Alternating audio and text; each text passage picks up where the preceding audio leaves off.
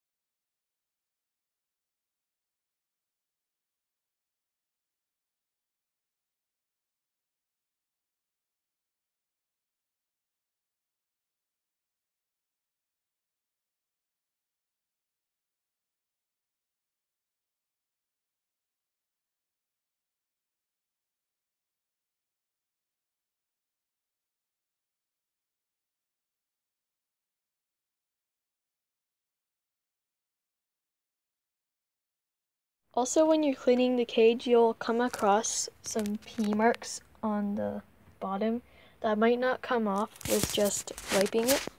So what you can do is you can get vinegar and water, mix it together in a spray bottle, and then you can just spray it on there.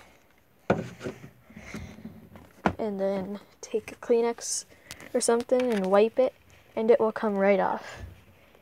It's also pet safe, so yeah. So when you are done cleaning out the bedding, you can replace that bedding with new bedding, new and fresh clean bedding. I am using this white paper-based bedding. When your bedding is placed in the cage, then if you have some Timothy hay, it's nice to just chop some of that up and then add it to the bedding mixture. Adding hay to the bedding helps build up strong burrows. It gives your hamster nutrients from the hay and also makes it more natural for the hamster. Since hamsters shouldn't really be domesticated, they should be in the wild. It's nicer to have a more natural type of cage.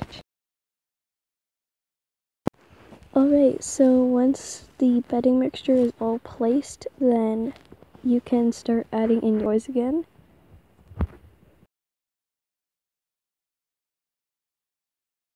So before I cleaned Potato's cage, it had kind of like a carnival theme with all bright colors. But for this theme, I'm going to go with like a natural look because I think it looks pretty cool. And it's really fun to make different themes for your hamster's cage because you can do literally anything.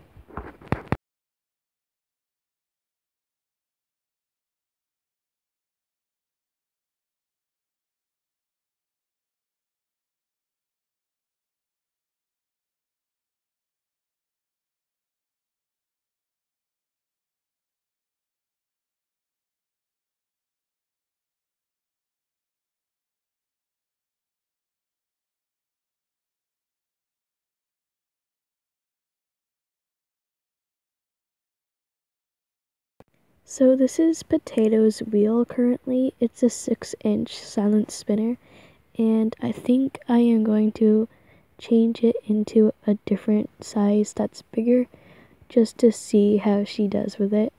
So right now I'm just wiping off the pee. And this is the wheel that I'm going to change to. It's an 11-inch, and I'm just gonna see if she can like run on it. Because apparently the bigger the wheel, the better it is for robos. So I'm just going to give it a little twist to make sure that it's securely in the bedding. And now I'm going to work on her sand bath. It's currently a disaster, so I'm just going to sift out all the bedding. So now that it's nice and clean, I can put it in the cage.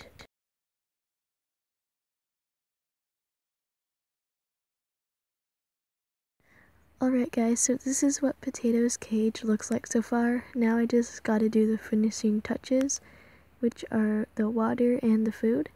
So I'm gonna pour the water into this rock dish.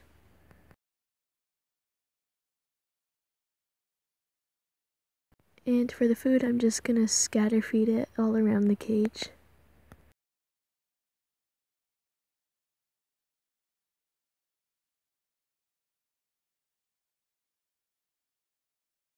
Alright guys, so this is what the finished cage looks like. I think I did a pretty good job on making the natural look.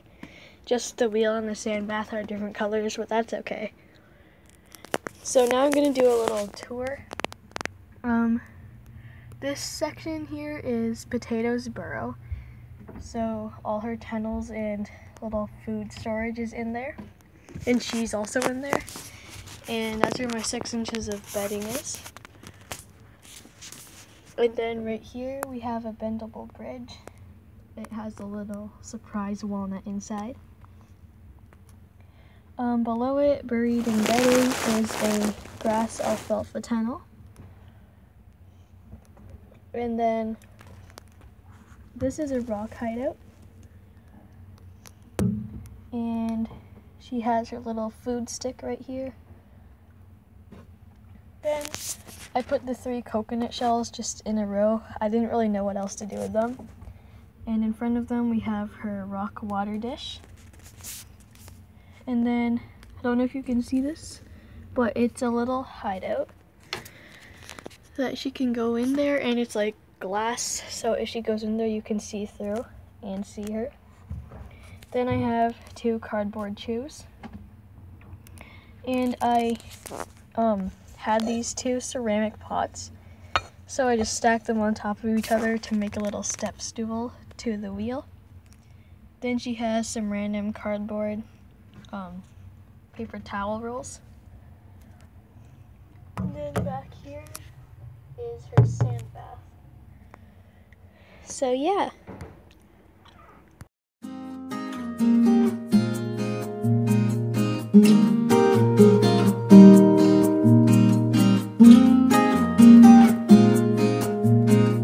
Mm-hmm.